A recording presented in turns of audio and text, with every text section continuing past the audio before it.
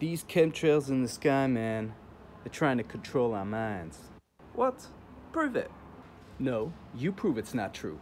Onus probandi. Look at me sounding all fancy by using Latin.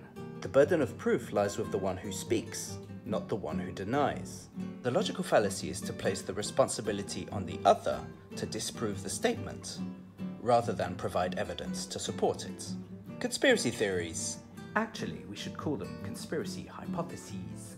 Conspiracy hypotheses are often full of grand statements that are made without concrete proof, such as the Great Pyramids of Egypt were built by aliens, or that Barack Obama is a shape-shifting, blood-sucking reptilian.